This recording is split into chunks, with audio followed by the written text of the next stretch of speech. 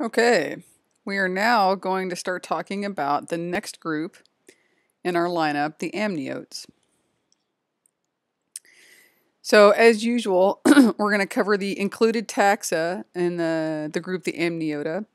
We'll talk about the major features that all of the amniotes have, and then we'll begin to talk about the unique features that each of the clades or major groups within the amniotes possess. Now that said, your book is a little unusual in this regard in that it covers the amniotes, and in the same chapter, in chapter 18, it then begins to cover what are traditionally referred to as the reptiles. But what we'll talk about today is A, the fact that the reptiles are not a monophyletic group, and B, really we're not going in phylogenetic order as we have been doing the entire semester. But for this year, we're going to continue on with the group, with the order of the chapters, and I'll explain the details as we go along. So what we're going to talk about today are the amniotes, the turtles in the order Testudines. We're going to talk about the superorder Lepidosauria, which includes the lizards, the snakes, and the tuataras, and we'll talk about the subgroups within. So the order Sphenodontida includes the tuataras, that's these guys here. We'll talk about the order Squamata, which includes lizards and snakes together. We'll then talk about the suborder Sauria, the lizards, the suborder Serpentes, which are the snakes, and then we'll finish up with the order Crocodilia, which is the crocodiles, alligators, and gharials, although we'll spend a little bit of time talking about why this is kind of odd. So we really don't recognize order Crocodilia separate from the birds. Instead, we'll talk about the Archosauria, but I'll explain that when we get there. First, let's talk about amniotes. So this is the tree from your book, which I think represents things kind of strangely, but here's the amniota right here. So we've covered all the rest of these other groups. Here's the amniota. So let's zoom in on this. And here's the image from your book. So these are all the remainder of the taxa that we're going to cover this year. So the mammals, these together are the Lepidosauria, and subdivided into the tuataras, which are in the group Sphenodontida. These are the squamates, so lizards, all kinds of groups of lizards, and the snakes. Here's the turtles, and here's the crocodilians and birds. Okay, so as I mentioned, it's kind of odd. So chapter 18 covers all of these taxa here in the middle. Then we cover the birds in chapter 19 and the mammals in chapter 20. Why they do that order is beyond me. Next year I'm going to reverse all that. But we'll go with it for this year. Okay, so these are all the included groups. And there's one other thing I'd like to note about this tree. So they represent this tree as having an unresolved node here between lizard, snakes, and tuataras, turtles, and then birds and crocs. But many people traditionally place the turtles here right after the split between the mammals and everything else. So normally turtles are here, then you have lizards, snakes, and tuataras, crocodilians, and then birds. But there seems to be some debate going on as a result of new information that's been applied to the turtles. So for now, we'll leave it as this unresolved node. Okay, so the key features of the amniotes. So the amniotes had several major evolutionary innovations, but the biggest one that probably had the most important impact was the development of the amniote egg. And I'm showing you an image here of how that's a representation of that. And so there are several things that make this evolution of this type of egg really important. And the major feature is that by virtue of the types of membranes that it possesses, the function of each of those membranes, and the fact that this was originally a shelled egg meant that amniotes were able to then leave the water, whereas prior to that, with the amphibians, they were tied to the water to some greater or lesser extent, but they were pretty tied to the water, at least for reproduction, if for nothing else. Many of them had their whole lives tied to water. But with this shelled egg, they were now able to lay their eggs on land and actually leave their eggs, and they would develop on their own without them being present. So this is a major separation and evolutionary innovation that allowed for greater invasion onto terrestrial surfaces. So let me explain this egg to you. What I'm showing you is sort of a stylized egg here that has what looks like kind of a lizard or maybe even a crocodilian inside, but it doesn't matter what the taxon is on the inside. What I want you to notice is there are several parts to the amniotic egg that you need to be familiar with. The first is the amnion. So the amnion you can see here in kind of a purplish hue. It's basically a water sac that surrounds the embryo directly and it protects it. So it protects it from movement or bombardment from the outside. The allantois, which is here kind of in red right here, this is the waste sac. So if you're completely enclosed within an egg, you still have metabolic processes going on all the time, regardless of where you're getting your nutrition from. And so you have to release the waste products from that. And so if you were to just release them into your environment, particularly into this or into this water sac, well, then you'd foul your environment and it would be fatal to you. So this is a special sac that actually holds the waste until after birth. The yolk sac, this one here in yellow, provides all the nutrients. So for those things that actually laid a shelled egg, these were all the nutrients that you needed to absorb in order to come to the developmental stage after which you might be born. Now later we'll talk about things like mammals and different forms of mammals, particularly the placental mammals, where instead of having a yolk sac, they instead have an attachment to the mother and they get nutrients directly from the mother. And then the last is the chorion. So this is sort of here, this membrane here that's sort of bluish, purplish. So this is a membrane that surrounds everything else and is just on the inside of this shelled egg. So this allows, it's highly vascularized. It allows for gas exchange. So you need to have some way to get oxygen into the embryo and allow other gases to be dispersed. So this chorionic membrane allows for that. It also allows for the prevention of dehydration. So for many shelled eggs, even though it looks like a hard shell, in fact, it's somewhat porous. And so it will allow for some water to enter into the egg, but not in high amounts. And it protects it from being overly hydrated, although you could drown an egg for sure. So it's providing protection, gas exchange, and prevention of dehydration. So it's helping to keep the water inside that's already inside. So this is sometimes referred to as a cleidoic egg or an amniotic egg. So whenever you see those terms, you know that they are similar. So going back to this phylogeny, just to be clear, so that amniotic egg, that evolved here. So all of the amniotes had this. So later we're going to talk about the mammals, but just so that we're clear, because most people think of mammals as, having live birth. But in fact, you are familiar with other groups that are unusual in that regard. Case in point, the platypus, although there are others. So this is a group of mammals referred to as the monotremes, and they do lay eggs. And these eggs were those cleidoic or amniotic eggs. And it was only later that they developed the placental condition that we have as well.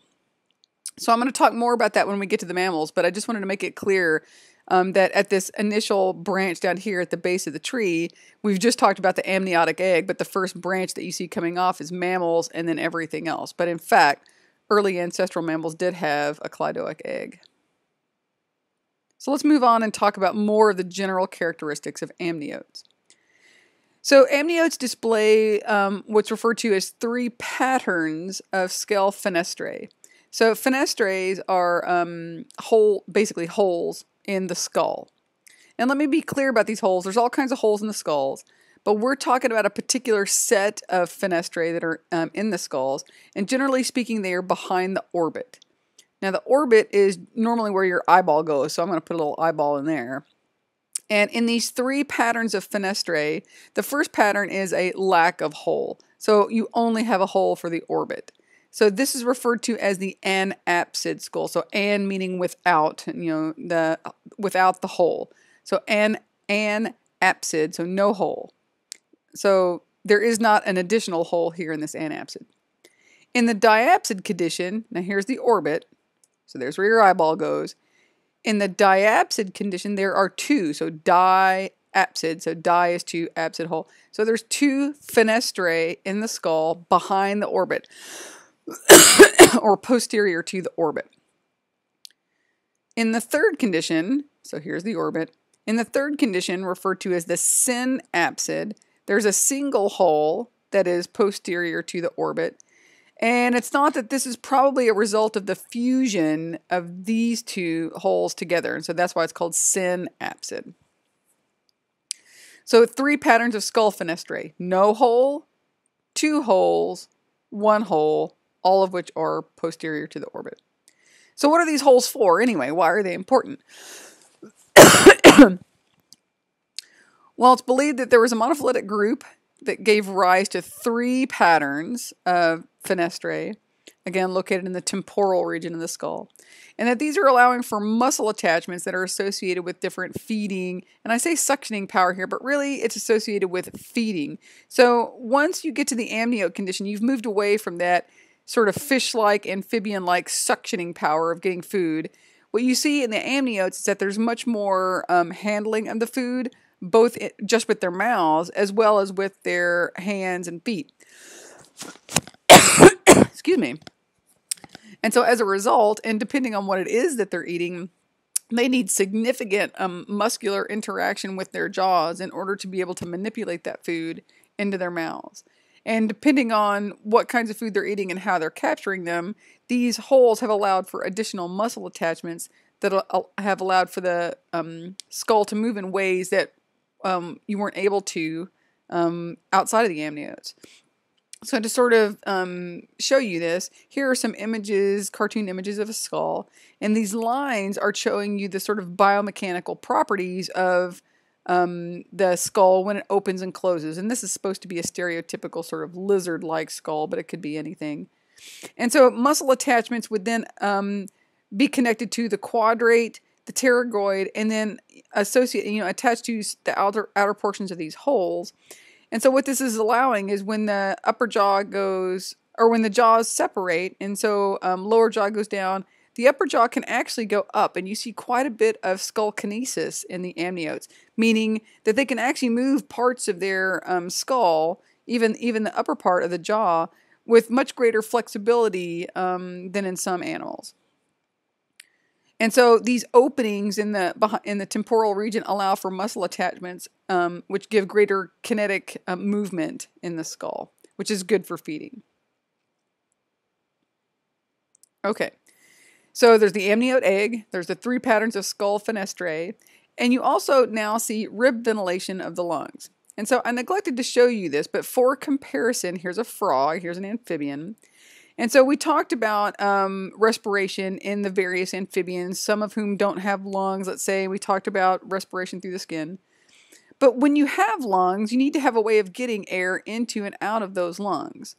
In the amphibians, they actually accomplish this by what's called they either do it by gular pumping or rib ventilation. So let me show you a video of this, if I can get this to work properly, as opposed to just putting the link down below, which is what I normally do. Okay, so here's a YouTube of a frog, and you'll see this happening with most frogs. So they'll pump their jaws up and down, which is referred to as gular pumping.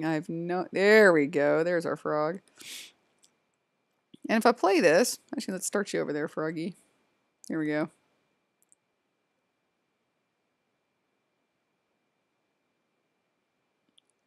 So you can see he's actually pumping his throat up and down. And you don't really see the sides of his body where the ribs would be moving in and out. Although they will. They can move those as well. But generally speaking, they're pumping air in and out of their lungs with gular pumping. Now that said, as it happens, when you examine all of the vertebrates, there's a number of different ways, amniotes, there's a number of different ways that they can actually ventilate their lungs.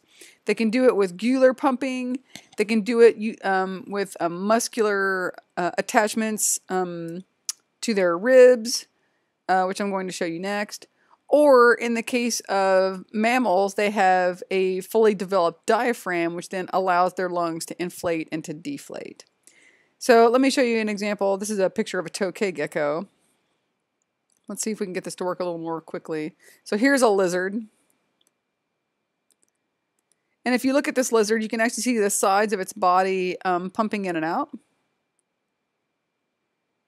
So there are some lizards that actually have sort of a proto-diaphragm, but many of them are actually using a rib ventilation or muscular attachments in their abdomen to pump that air in and out of their lungs.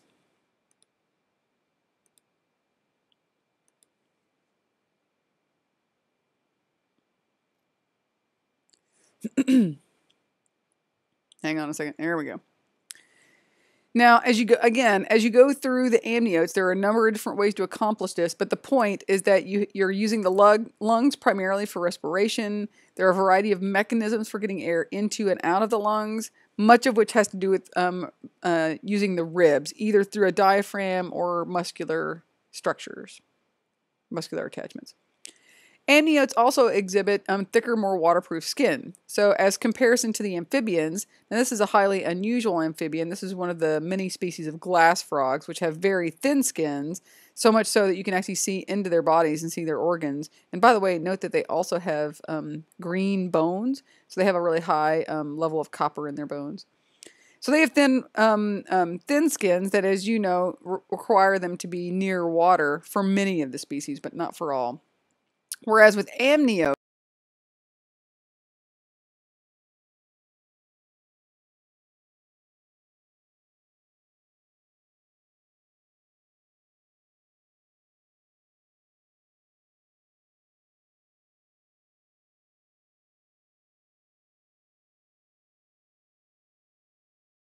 of these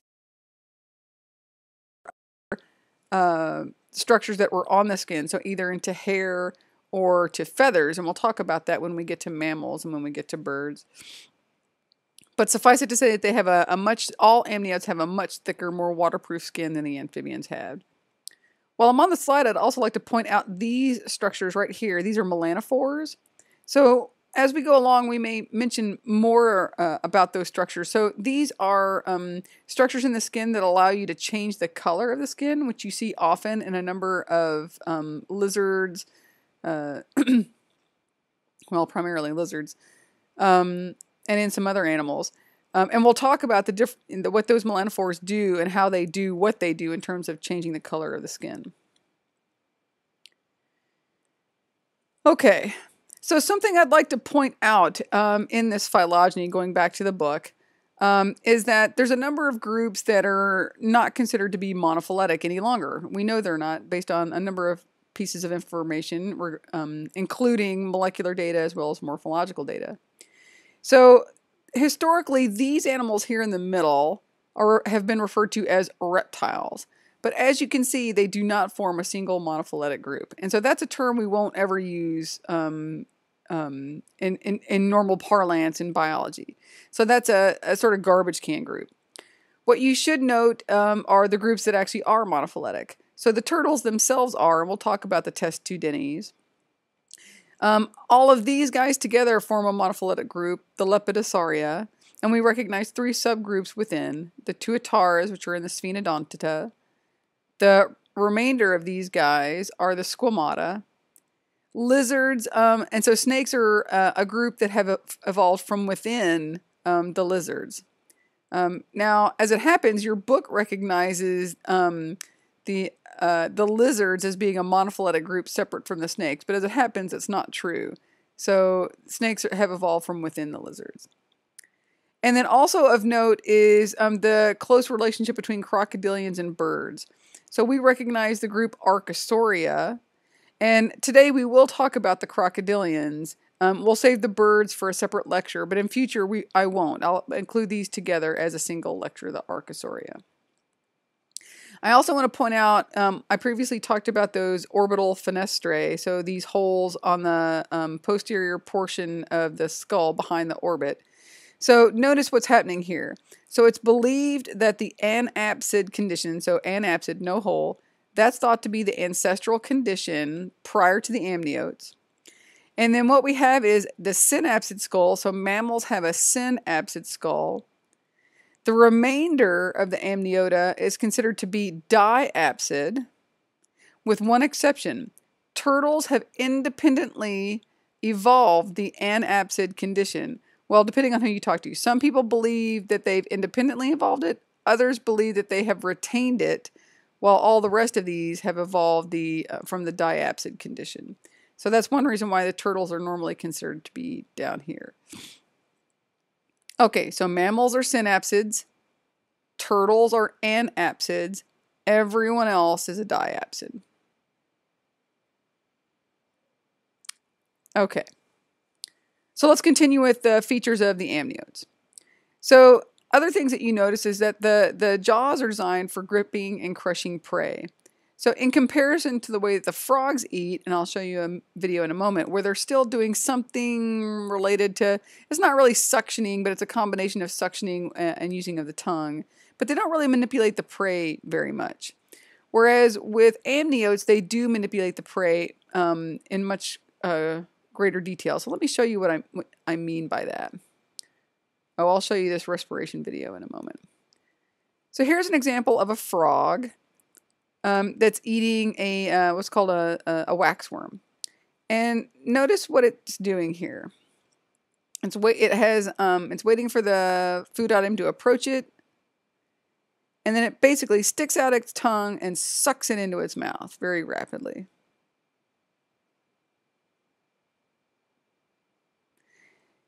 And there's not much in the way of chewing. It basically makes a few motions with its mouth, but effectively just kind of sucks it down into its stomach.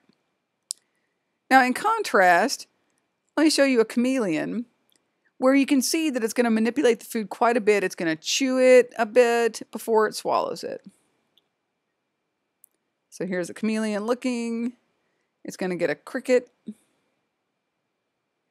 Here it goes.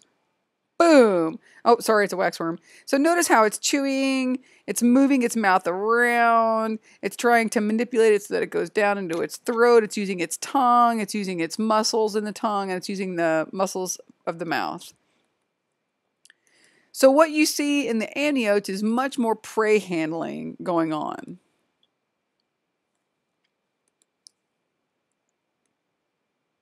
Just a moment as this reloads. Okay.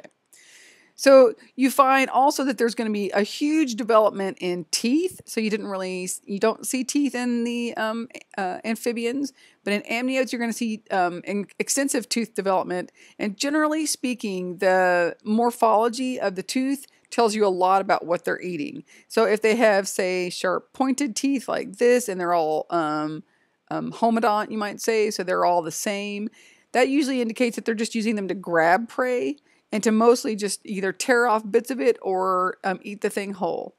If you have something more like molars, that allows you to crush prey up or crush food items up so that it's more physically broken down before you swallow it. We'll talk about more of the different types of teeth when we get further on beyond just talking about the general characteristics of amniotes.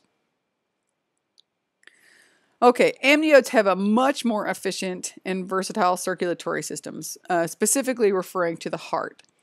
So if you look at the fish heart, remember it was very simple, basically a very simplified heart structure here, and it was a sort of one-way movement of the heart. So it only had two compartments, really, or two compartments. So the circulation or the blood would go to the gills to get oxygen, pretty much go straight to the body after that, and then ultimately return to the heart. In amphibians and in many of the reptiles, they have a three-chambered heart, so they have two atria and a single ventricle. And this allows for blood to be pumped to the lungs or whatever is circulating to your lungs to pick up oxygen. It's then returned to the heart and then gets pumped out to the body. Now, on the one hand, this is more efficient and more muscular pumping, so it allows for greater circulation and more efficient circulation compared to the fish. But there is a problem with this, and that is that unoxygenated blood that's coming to the heart is going to mix with oxygenated blood that's come from the lungs. So while this is somewhat of an improvement over what the fish condition is, it could be made more efficient, and you do see it increasing in its efficiency when you get to the birds and the mammals. In the birds and mammals, you have a 4-chambered heart. The right side of the heart pumps blood, unoxygenated blood, out to the lungs where it picks up oxygen, now indicated in red. It returns to the left side of the heart where it's then pumped out to the rest of the body. And so in this way, you can efficiently pick up oxygen and then carry it to the rest of the body without it mixing with unoxygenated blood. And to give you a greater appreciation for how the heart works, I know you've covered this in lab, but let me show you this video here.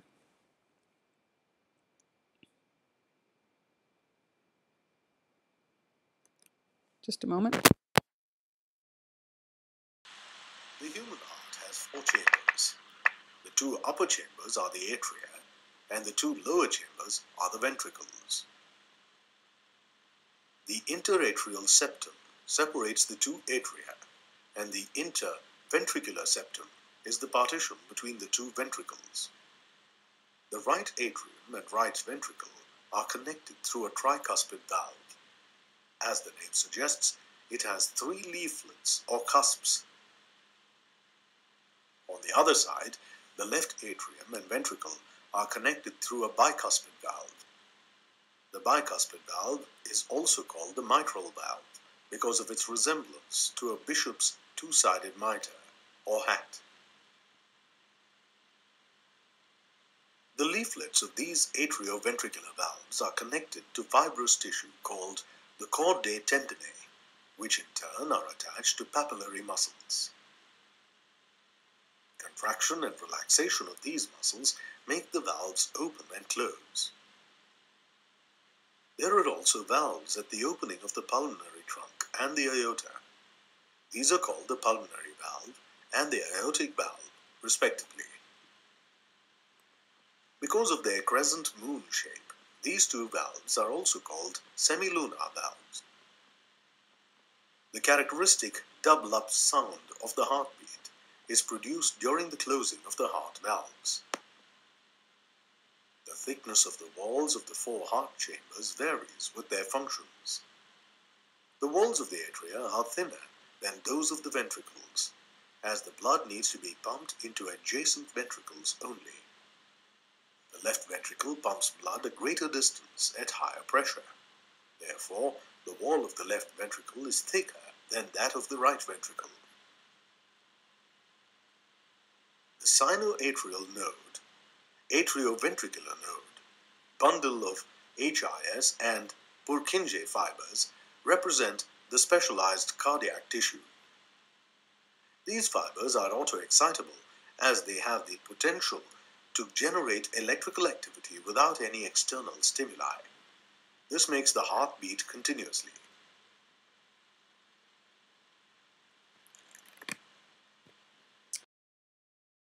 How the heart works. By the way, I didn't show you the video of respiration, so let me briefly show you this.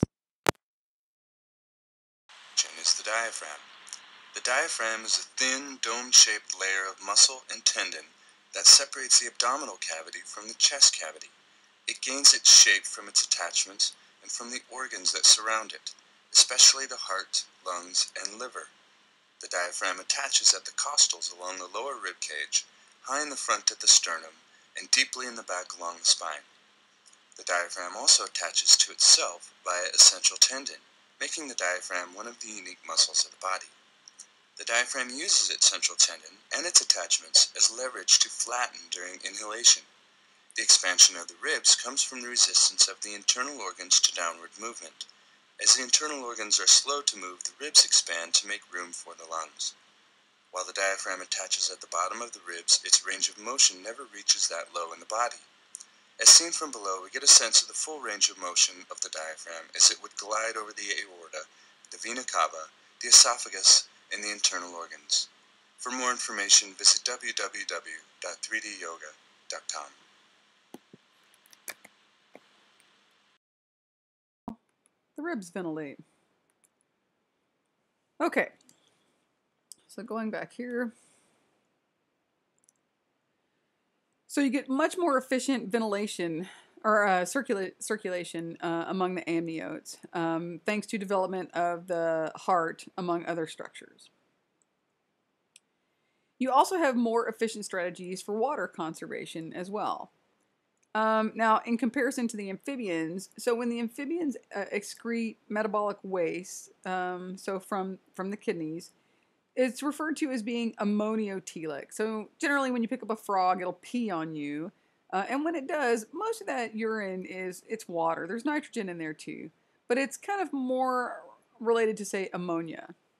Whereas in non-avian reptiles, so to speak, so basically in lizards, snakes, and tuataras, the wastes are referred to as uricotelic. So this happens to be solid waste, so we're not referring to that. But this part right here, so often they don't urinate in a liquid form, it's more of a solid form.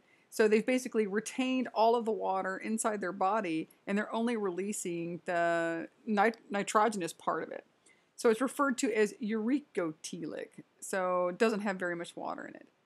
And then some amniotes, the rest of the amniotes fall somewhere in between. So they may have greater or lesser amounts of nitrogen in their urine when they excrete it out. They also, most amniotes have a more complex nervous system compared to what we've seen throughout the rest of the taxa, but even compared to the amphibians. So as an example, here's an amphibian brain, which is actually quite well developed compared to what we saw with Amphioxus and even the agnathans. So you can see the fore, mid, and hindbrains are much better developed than what we saw in those previous animals. But compare that to what we're going to see in many of the amniotes, and in particular the human. The brain has been vastly developed in comparison to those amphibians, and the fore, mid, and hindbrains have further developed structures associated with much more complex functions, so cognition, sensory organs associated with our bodies and our movements, the control of the body and all of the organs within, much more complicated, and thus we have bigger brains and more well-developed portions of our brains. I haven't yet also talked about the nervous system, so the central nervous system relating to the nerves connected throughout our body, but those are also much better developed in the amniotes. So we've seen nerve cords running throughout the animals, but they're much more elaborately developed within the amniotes. And you'll talk a lot more about that when you get to physiology. So I'm actually going to stop this lecture here for the moment, and I'm going to cover all of the taxa within the amniota in a subsequent lecture, which I'll post in just a moment.